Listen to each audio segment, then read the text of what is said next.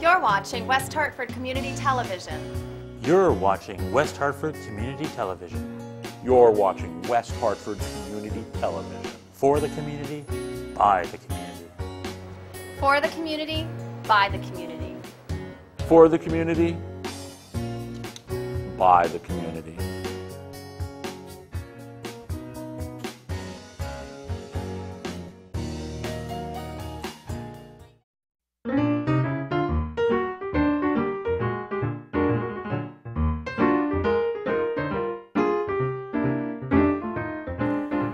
Sara Connor, and you're watching Life and Style with Sara. This evening on the Connecticut Fed Results Show, I am joined by Maureen Hayes Lee Jones, the English lady, and we are going to talk about and conclude my 4-month project on becoming a Connecticut locavore.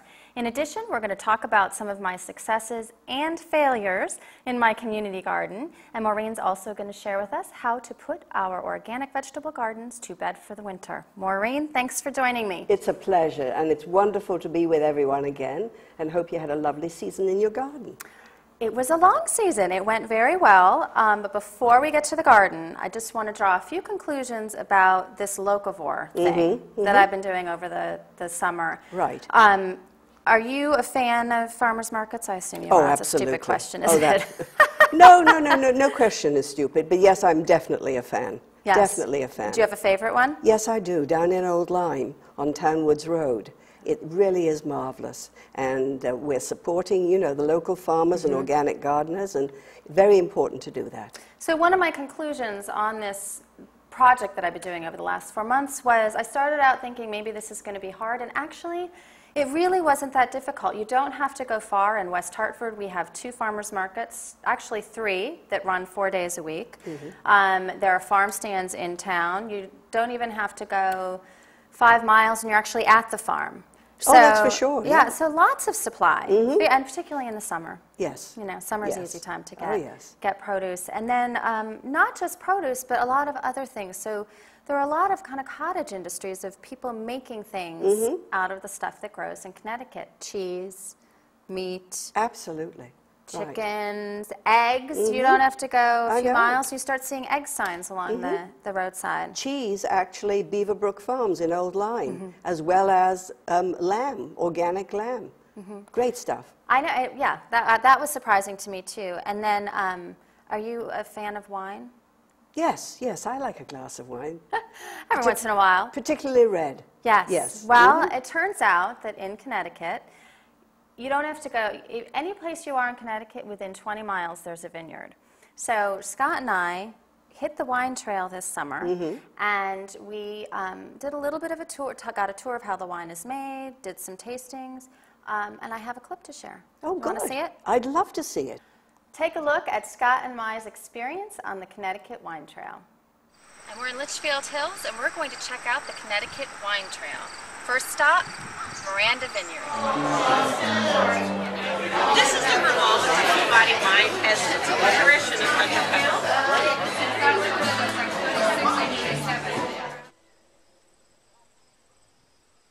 So our first stop on the wine trail was surprising.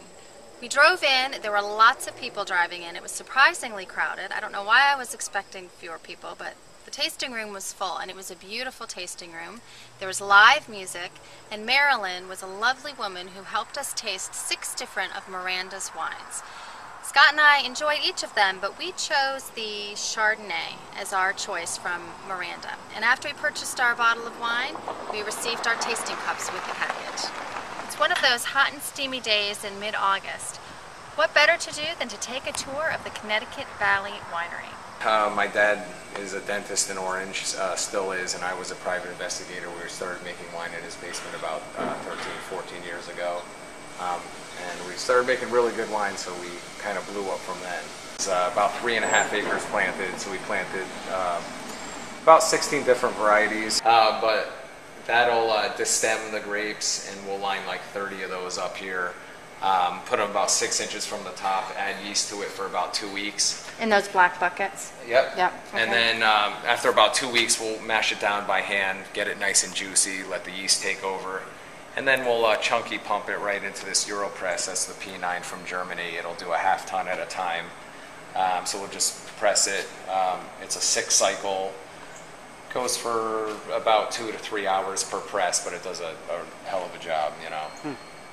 And then we'll chunky pump it right into these tanks. Those are 264-gallon stainless steel tanks from Italy. We only use stainless steel because we don't like the taste of oak in our wines. We do add oakmore chips, but then we quickly rack it off because we don't like the taste of wood. For the past 2 years, all of our wines are 100% unfiltered. It takes a lot of the taste out, and we found that we won like a ton of awards more than we ever did if we didn't filter. We put all our wines in the smaller tanks before we bottle them, just so everything's tasting good. It's on the up and up. If we need to change anything, we can do it easily. The wines are phenomenal for mostly Connecticut grape here, so Great. Let's try it. Yeah, let's go ahead. Yeah. Ruby Light, lighter in color, not calories. Don't get too excited. It's half red, half white, half our Frontenac and Chardonnay put together. To be called a Connecticut wine, what are the... It's the state minimum is 25%. It has to be 25% your own grape. In that bottle, not In that bottle. on average. Every one of from these, your every village. one of these has to have at least 25% Okay. your own grape, or Or a Connecticut grown grape. you can't call it a Connecticut grape yet. To do what we're doing here is pretty truly amazing. Not to pat ourselves on the back, but it's Yeah, it's pretty hard. amazing. Yeah. We were at Sunset Meadows Vineyards, and as we drove in, the parking lot was full, and there was someone directing traffic. And we, again, were detecting a pattern. This seems to be a very popular thing to do. And the gentleman who was parking us said that despite the down economy, everyone's enjoying the vineyards. So we're going to go in and check it out. No, I think there's only one on there. You got any other ones? Scott and I chose to do 5 white wines. We decided we liked the Cayuga White the best, so that's what we bought. And then we also learned that you can do a passport to the Connecticut Farm Vineyards. And what you do is each vineyard on the wine trail that you visit, you get a stamp. And if you get 16 out of the 30 vineyards stamped, then you submit it and you can win a prize.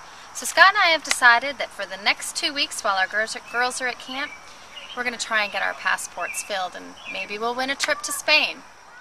So we never did make it to the 16 wineries that we were trying to go. There just wasn't enough time, and we had things to do. But it's nice to know that it's out there. Oh, yes. I do want to mention that the owner of the vineyard that gave us the tour was a little bit shy about being on camera, so his voice is in the background giving us the tour. All right. But the other thing that I discovered this summer, another conclusion, is that by asking questions and meeting people, you realize there's a fantastic community out there of farmers and people who are so passionate about the things It's that they wonderful. produce. Yes, it is. It's a community sense, which we've lost, and also the social aspect. It's Yes. amazing how many new friends you can make, and also how you can learn about how to, grow organically, et cetera, et cetera. Yeah. Yeah. I mean, very all you have to important. do is ask one question, and the farmer behind the stand is so excited to share with you Yes. what he or she does, and then is happy to pull his neighbor over to share what they do and to send you across the way to their other neighbor that grows something entirely different. Exactly. So it just, I loved that. I loved all the people I met this summer. I do want to mention also that I've been blogging this summer about all Good. these different things that I've done, and we Right. don't have nearly enough time to cover even a portion of it this evening. But if you are interested in more of the details and some of the other field trips that I took, you can go to my blog at saraconnor.net and check that out. Good. That's going to be an ongoing project. But the other thing that you talked about, the sense of community, getting to know people. The other thing was just learning where your food comes from, Yes. which people talk about. Very important. You're reducing the carbon footprint. And you certainly know, because you can ask the people at the farmer's market, how did you grow this? And most of them these days are saying organically grown. Right. So therefore, no herbicides and pesticides. Right. Not contaminating. Right, Yeah. or self-sustaining, or they take the byproducts of what they do. One of the vineyards, the SMV vineyard, they take the byproducts of their wine production, put it right back into the soil. They don't use pesticides. They are very sustainable. Particularly red wine is good for putting Yes. back into the soil, the grapes. Right, Right. Mhm. right. And Right. so, I mean, and all I had to do is ask one question, and I got a whole story about how their approach to making wine and the sustainability of it, which I thought was Excellent. great. Excellent. And so I think my main conclusion about being a locavore and eating local is when you can, it's great to support the local producers, the local economy. Goodness Right. knows we all need that. Yes, we do. But the most important thing is just understanding where your food comes from Exactly. and how it's raised and how it impacts the environment and then thereby how it impacts you and your family when you eat it. Very, very important. Bring Right. it back to the hearth. Right. Right. Right. So it was fantastic, and I'll Good. continue to do it. But I'm going to be doing other shows now, other topics. So let's move to the garden. Maureen, Oh, dear. my garden. Well, Well, we started off well, didn't we? we did. We did. Way back. Let's see. April. We Late did April? it in April. The show aired in May of how we got started. Great start. Right. Lots of manure. Lots of manure. Lots and lots of manure. I've become good at shoveling manure. That's good now. There were some successes. I have some pictures that we're going to go through, and I'll just list kind of Right. through. And it was a very stressful season for the vegetable garden, too. Yeah. Between, occasionally some heavy rain, and then the other time just terrible Nothing. heat. And heat right. and humidity. Yeah, and- very stressful. So these successes are extra special to me All because right. I beat those odds. Okay. So I got carrots and greens, lots of greens.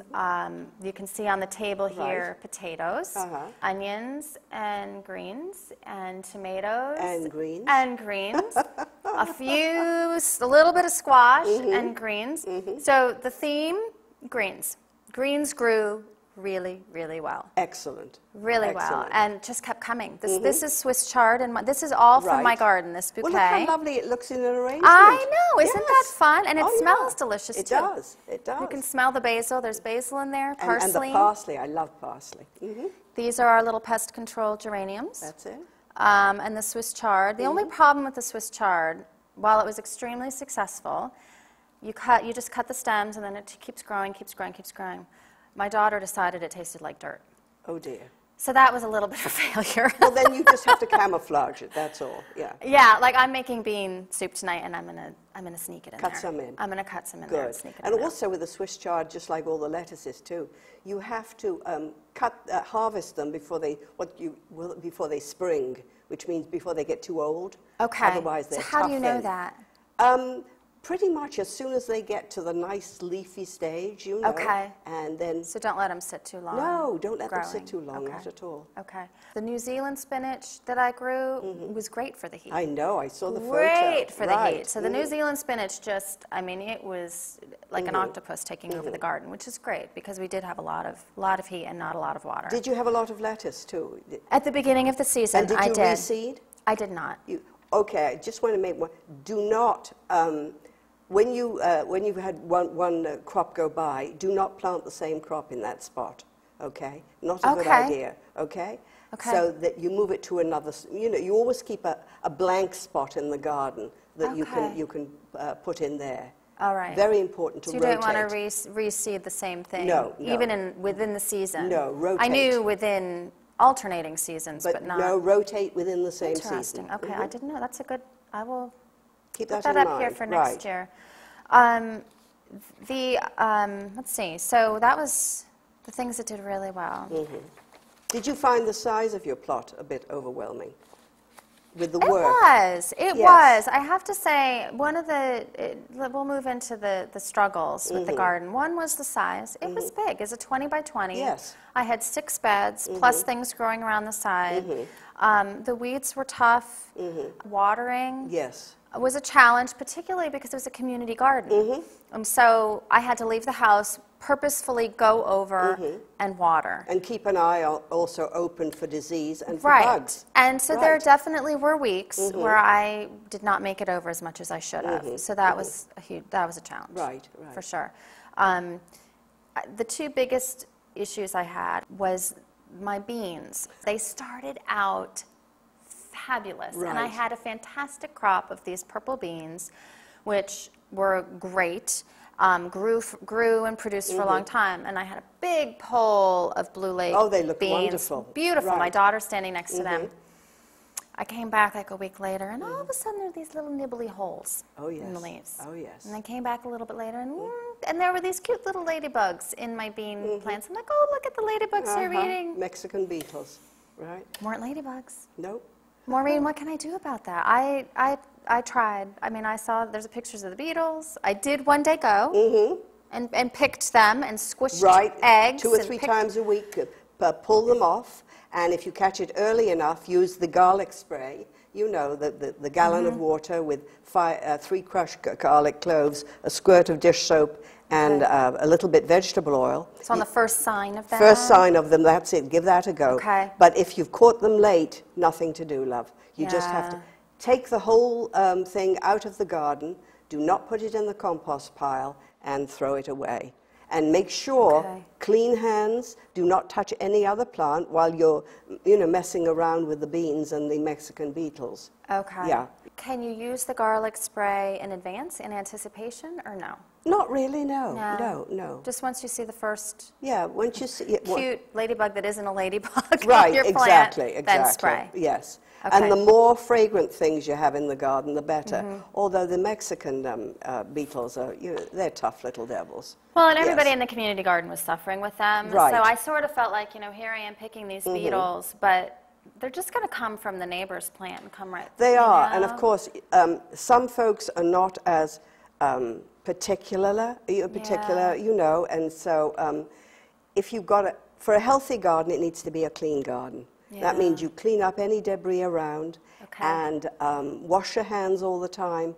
Keep your equipment also, clean. So you're not spreading things. You really need to be fastidious. Very, very, very important. Maybe that was yes. another one of my failures. Right.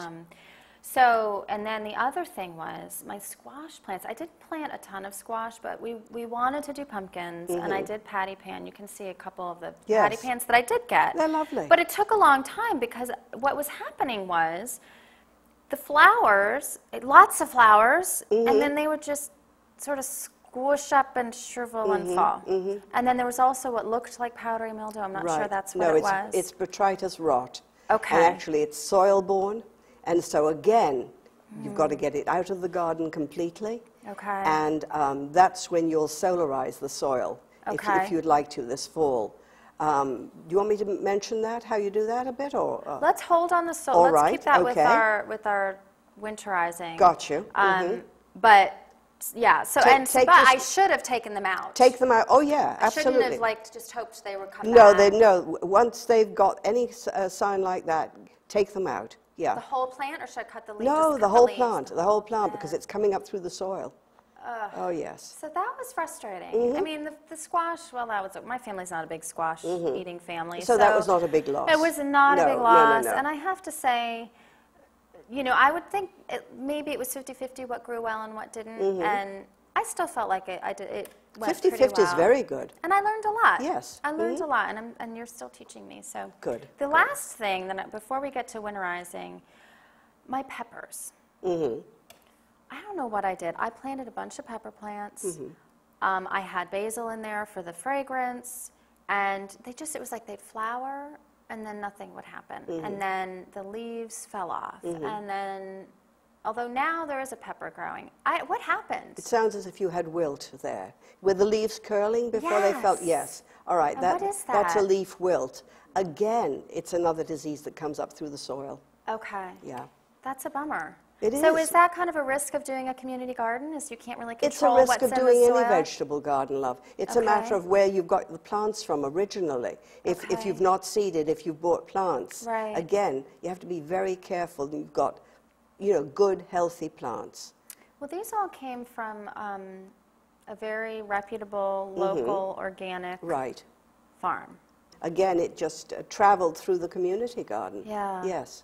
So, because I was wondering, because it was shriveling, that maybe it was the heat, I wasn't watering enough. Someone had said, well, with the humidity and it's so hot, the bees aren't pollinating.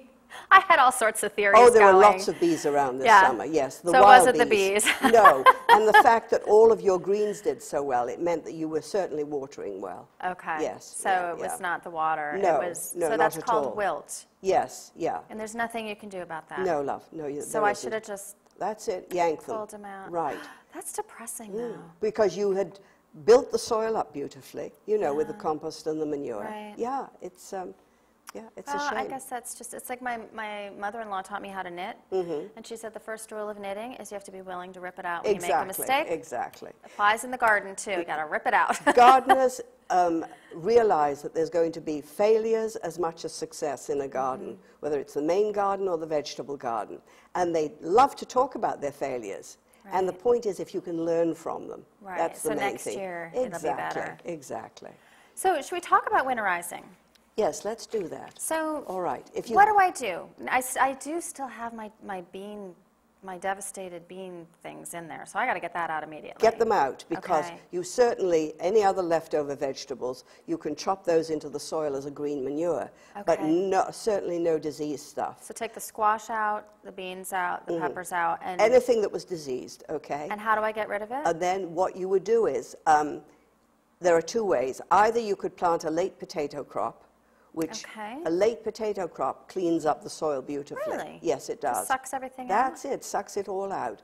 Or the other thing to do, because we don't know when, you know, the winter's going to descend on us here, is solarize the soil, which means you get clear plastic, 4 mils thick, spread it over the Clear whole... plastic. Clear plastic, Okay. that's it, love. Over the whole area where you've had the trouble, and make sure you're trenched around the outside. Put soil to hold that plastic so it's touching the soil. Okay. And you leave that there so the sun can bake this, you know, the disease over this next 4 to 6 weeks. That treatment lasts for years. It does? It does. It really does. And then Okay. the other thing you can do afterwards, you can put down, if you're going to have the same plot next year, Yes. you can put down a nice layer of manure.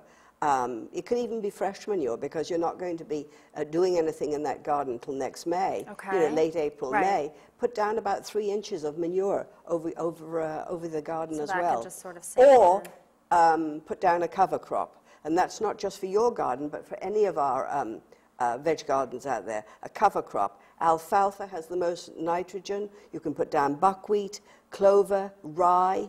Wonderful to help, you know, anchor the soil, prevent erosion, and make it healthy. And where do you get those seeds? Just at a garden center? Oh, yes. Try and get organic seeds. Okay. All right. And you just broadcast it and Right, let it grow? right. There's a company, I think it's called Botanical Interests. Okay. That's many of the stores around here have those seeds, Okay. organic. Okay. Yeah. And that goes for any garden? Yes. The heat treatment if you've had disease as well? Absolutely. The plastic and Yes, okay. yeah. And then the potatoes, if you do the potato Crop. method, Right. do you just leave them in there, or do you chop them down once they've grown and leave Once it for the they've winter? grown, then you would lift them, you know, you dig them up. You would not eat them. Okay. Because they've absorbed all that stuff from the Yeah, soil. ew. And then probably be too late then to put a cover crop. So just put your layer of manure. Okay, so then I have a question about chopping down what's left. So Mm-hmm. my tomato vines, I have a picture of corn stalks, Mm-hmm. and they're pretty hard now. So if they're hard and you can't chop it, just take it out? Take it out. Okay. Any of the others that you've not let go too long, like the Okay. tomatoes or whatever it is, chop it, and you can use manure tea or seaweed tea to Okay. help with the decomposition. To have it decompose? Yes. So Oh, you just take a hoe and just chop, chop, chop, chop? Yes, chop. absolutely. Okay.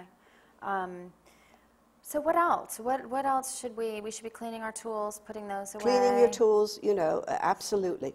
And also, too, if you have any herbs in your garden, you know. Yes. Yes. Tell me about that. You mentioned You that. can take some cuttings from your herbs, ones that you really enjoy.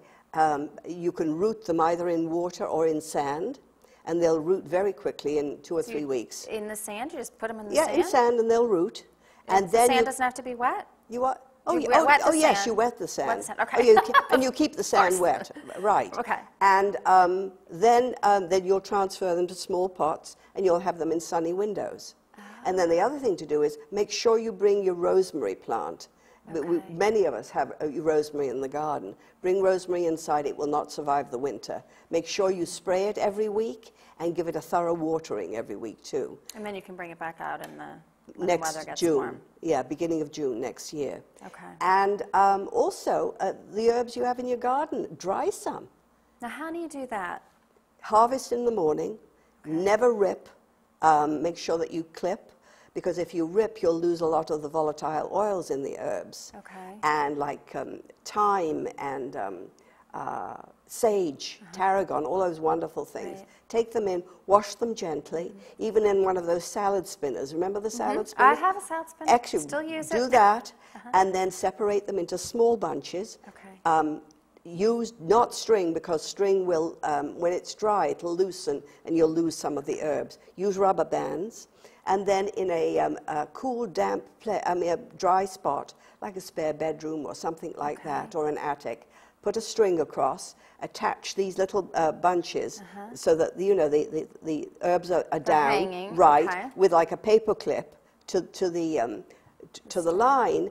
And in a couple of weeks, they'll be ready for going Have into. your own. Yeah, then you take the leaves off, put them in a glass jar, seal the top, and put them in a nice dark, cool cupboard, and you'll have these lovely herbs. Fresh herbs. Fresh herbs. Yeah. Makes such a difference, because so many of the herbs in the shops, they've languished on those shelves for months. Right. You don't know how long they've Right, been there. right. You know, That's the it. other thing that's been so great over the summer is, you know, the things that I've actually grown. But then going to the farmer's market or my farm share was fantastic. Every week getting a whole new fresh supply of vegetables, fruits and vegetables. But I did a whole show in my September show about preserving these things, because you still benefit from the flavor of the locally grown, fresh, at its peak, in the middle of winter. Absolutely. And these herbs, it's the same thing. Right, You can right. still enjoy your basil or your parsley or whatever it is, rosemary. Well, I still have peaches from last year, you know, that I put in the freezer. In the freezer. Yes. Yeah, mine was on freezing. I didn't Right. can, I froze. But, right, with the fruit fresh you put in yes, there. And that works, you know. Very simple. Easy. yeah. Absolutely. And yeah, there are it's lots of great. resources online on how to do that. I did have an experiment. I canned some salsa. I'm very proud of myself. And I'm going to give you a jar. Oh, and you thank take it you. home and I'd you love tell that. me what you think. All right. I followed the blue ball recipe, and that's another way. You know, you can make these things, and then my husband was saying, "Gosh, you know, in the middle of winter, we have to save it for Of winter course. because that's so special to You have can even it." do that with fresh corn. You With don't corn, even right. have to cook it.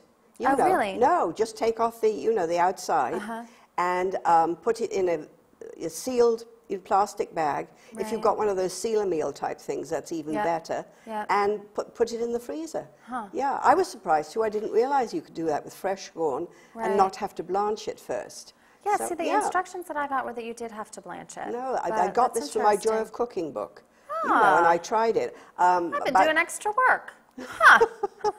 Yeah, about 3 weeks ago, I froze my first lot. You know, Yeah. color has kept, and Right, yes. right. Yeah. Well, and things, I know farmers markets are going to continue through, this is October, but you know, a lot of the farmers markets go through November. You get your winter, you know, your Right. winter veggies and things, and then some, you know, they stay open all winter, but you know, it's Different, slimmer yes. pickings. It's Yes, a different right. variety of things, but you can still get your local cheeses, the meat, you know, the winter crops, things that have saved. So Well, also look with all the apples that are out now. right? I want to make apple I take them sauce. from my apple tree. You know, Yeah. it's loaded in the Right. field, and I have a large drying basket. You know, it used to be for flowers. It's up in a spare room which doesn't have heat in it. Oh, so And you it's make sure safe. that you lay the apples on the basket, make sure they're not touching, and they stay wonderful for maybe about 4 months. Right. Well, Yeah. I'm going to do that this year because I love apple picking, and I think we've covered almost everything we wanted to, which is a miracle. I think so too. And I We talked very fast, but you should be congratulated, love, on this Thank effort. you. And I Thank hope you'll do you. it next time, Thank and you'll you. enjoy Well, it. I will definitely. I am going to keep going. I'm going to keep. You know, we have adjusted some of our things to locally grown. The thing, you know, and I am going to take good notes on how to do my garden even better next year. Thank you for joining me and helping me conclude my Connecticut Fed series. It's a pleasure, love. It really is. I'm Sarah Connor, and you've been watching Life and Style with Sarah. I hope you've enjoyed eating local with me all summer. Don't forget to tune in next month to a brand new episode of Life and Style with Sarah.